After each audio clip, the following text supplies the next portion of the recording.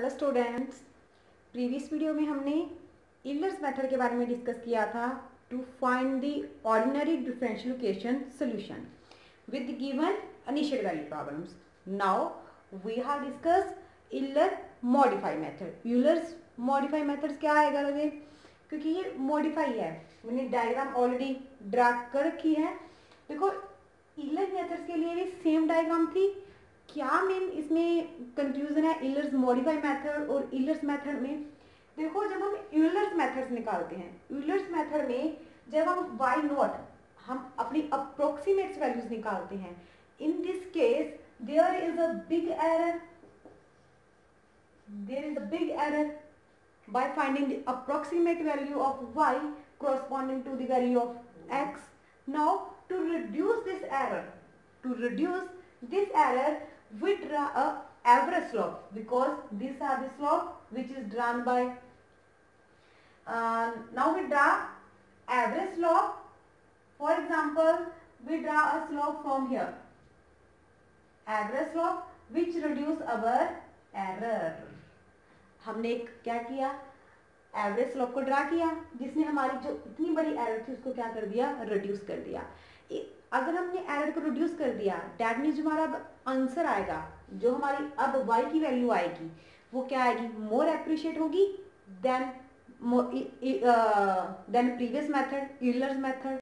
That's why Euler modify method is more appreciated to find the value of y corresponding to the value of x. Now, अब method के बारे में discuss करते हैं. We have given a function that is slope dy upon dx with initial value problems. Initial value problem is given. ठीक है, जैसे आपके पास ऐसे फंक्शन है. Now, in Euler's method, we find I plus 1 which is equal to y of I plus h f of xi yi, where h is a step size of this xi plus 1 और xi के बीच में जितना difference है that is called our h. तो ये तो होगी I plus 1, because हमने I2 निकालना है, I3 निकालना है, तो हम 1 1 फिल करते हैं यहाँ पे. नाउ अब आते हैं हमारा यूलर मॉडिफाई मेथड. तो यूलर मॉडिफाई मेथड में क्या आ जाएगा, सेम प्रोसीजर है. यहाँ पे मैं m डाल देती हूँ, विच आइडेंटिफाई भी. अब मैं यूलर मॉडिफाई मेथड यूज कर रही हूँ, तो मॉडिफाई के लिए यहाँ तक हो गया मेरे पास ना, ये सब सेम है, there is no difference, but only change is here because we draw a average slope. अगर एवरेज स्लोप ड्रा की है, तो एवरेज स्लोप क्या होती है, एवरेज कैसे निकालते हैं, जितनी टर्म्स हैं divide by number of terms. हमारे पास 2 फंक्शंस होंगे which is F of x I Y I plus F of x I plus 1 Y I plus 1 divide by 2, because this is the average. This become modify method, average which change the Euler's method by Euler's modify method. ठीक है. अब यहाँ पे क्या चीज note करने वाली है, कि यहाँ पे हमारे पास y i plus 1 आया है. दैट मीन्स अगर हम y2 निकालेंगे, एक मिनट, y2 निकालेंगे तो y1, yes, y1 y x1 y1 x2 y2 आएगा. x2 पॉइंट तो हमारे पास होगा, बिकॉज हम जो स्टेप साइज है उसमें प्लस कर लेते हैं. तो y2 कैसे आएगा, वो पहले यहाँ से निकालना पड़ेगा. दैट मीन्स इसमें पहले यूलर्स मेथड यूज होगा, after that modify method use होगा. तो उससे हम पहले y2 निकाल लेंगे, जो वैल्यू आएगी यहाँ पे फिल करेंगे, फिर हमारी मॉडिफाई के अकॉर्डिंग हमारे कर्व शिफ्ट होके हमारे पास एक्यूरेट आंसर आएगा. ठीक है, आई होप आपको ये समझ में आया होगा. अब मैं एक एग्जाम्पल लिखती हूँ. नाउ रज़े, मैंने यहाँ पे एक एग्जाम्पल लिखी है. क्या है वो example, solve dy upon dx, that is our function x plus y of 0, initial value problem, that means ये हमें given है भी x नोट क्या है 0 और y नोट की वैल्यू क्या है 1. फाइंड क्या करना है, हमने ये अप्रोक्सीमेट वैल्यू फाइंड आउट करनी है बाय यूलर्स मॉडिफाई मेथड. अब देखो यहाँ पे h गिवन नहीं है, h यानी कि हमारा स्टेप साइज गिवन नहीं है, कोई बात नहीं है। अगर h नहीं गिवन है कोई बात नहीं, हम यहाँ से निकाल लेंगे, क्योंकि हमें ये मालूम है जो x नोट है that is start from 0 to x is equal to 0.02। हमने 0 से लेके 0.02 तक जाना है, तो क्या स्टेप साइज ले लें? तो हम h ले लेते हैं। टेक h, जो हमारा स्टेप साइज आता है 0.01, तो 2 स्टेप्स में ही हमारा ये क्वेश्चन हो जाएगा। ठीक है ना। अब h होगी हमारा फंक्शन हो गया। क्या है हमारा फंक्शन? x प्लस वाई, जो भी आपके पास गिवन है। तो पहले मैं मेथड लिखती हूँ। अगर मैं ईलर मॉडिफाई मेथड के बारे में बात करूं, देखो मेरा x नोट क्या है? 0। यहाँ पे मैं एक चार्ट बना लेती हूँ।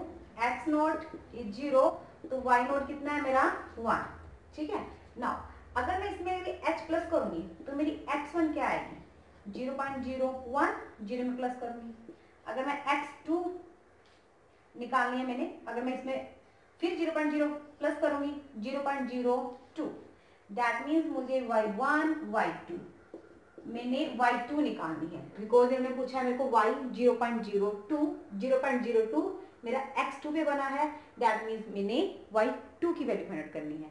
तो ये फाइंड आउट करने के लिए मुझे पहले x1 भी निकालना पड़ेगा ना। तो यहाँ पे x नोट की वैल्यू मेरी y नोट की वैल्यू गिवन है, तो पहले y1 निकालनी है। दैट्स व्हाई मैं i के स्पेस पे क्या फिल कर दूं? 0 फिल कर दूं, तो मेरा y1 बन जाएगा मॉडिफाइड मेथड के अकॉर्डिंग। अगर i के स्पेस में 0 फिल कर देती हूँ, ये मेथड आपको माइंड में है क्या था? yi। मेथड लिखूं पहले, y not plus h f of xi yi, that means x not y not plus f of i plus 1, 0 plus 1 करोगे x1 comma y1 divide by 2, that is the Euler's modify method to find the value of y1. Now देखो y note की value है, x note y note की value है, x1 की value भी है, but y1, क्या y1 की वैल्यू है हमारे पास? नहीं। तो पहले हम क्या करेंगे? बाय Euler's मेथड y1 निकालेंगे। हमारा क्या होता था? y plus 1 yi plus h f of xi yi। ठीक है, तो हम पहले y1 निकालते हैं। यहाँ पे भी i0 लेंगे।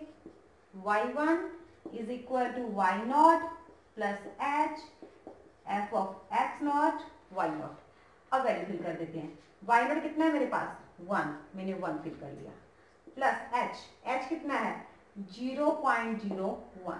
अब फंक्शन क्या है मेरा? x प्लस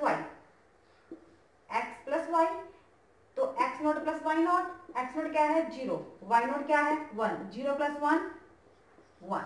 ठीक है, तो अब मैं इसको प्लस करूंगी, 1 प्लस 0.01 1.01, ये आया ना प्लस करके। ठीक है, अब मैं यहाँ पे वैल्यू फिल कर सकती हूँ जितनी मेरे पास वैल्यू आई है। तो y1 according to modify y naught which is a 1, h 0.01, तो f of x naught y naught कितना आएगा? 1 आया था। x naught और y naught को प्लस करोगे अगर आप 1 प्लस, क्योंकि फंक्शन हमारा x प्लस y है, अगर कोई 2 से मल्टीप्लाई होता तो उसे 2 से कर देते। फिर x1 y1, अब x1 क्या है मेरे पास? देखो x1 सीधा लिख देती हूँ मैं। x1 क्या है? 0.01, y1 क्या है मेरे पास?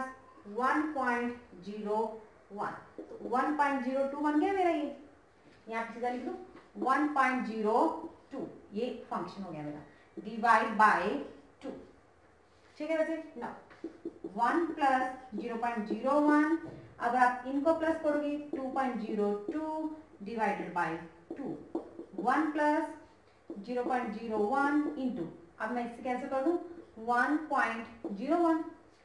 ठीक है, अब मल्टीप्लाई कर देते हैं 1 प्लस, अब देखो 101 को 1 से मल्टीप्लाई करनी है, तो 101 ही आ जाएगा, 101 ही आ गया। अब लगाते हैं हम डेसिमल, क्योंकि मैंने बोला था पहले मल्टीप्लाई कर लिया करो, आफ्टर दैट डेसिमल काउंट कर लिया करो। देखो डेसिमल के बाद 1 2 3 4 4 डिजिट है, दैट से हमें 4 डिजिट छोड़ के डेसिमल लगाना है। 1 2 3 4 डेसिमल। अब ऐड कर दो। जब मैं इसको ऐड करूंगी तो मेरा 1.0101 that is y1 according to Euler's modified method. ये मेरा y1 आ चुका है अभी। तो मैं यहाँ पे लिख दूं y1 आया था मेरा 1.01 और y मोदी मेथड आया है मेरा 1.0101। ठीक है बच्चे। नाउ अब मैंने निकालना है y2। तो y2 निकाले, ये तो आपका हो चुका है। यहाँ पे भी पहले y2 हमें यहाँ पे निकालना पड़ेगा। y2 is equal to y1 plus h f of x1 y1। तो y2 is equal to y1 कितना है अभी हमारा। अब यहाँ पे जो हमने y1 यूज करना है, ये कौन सा यूज करेंगे अब हम, हमारा वो यूलर्स मेथड वाला y1 यूज करेंगे अभी हम।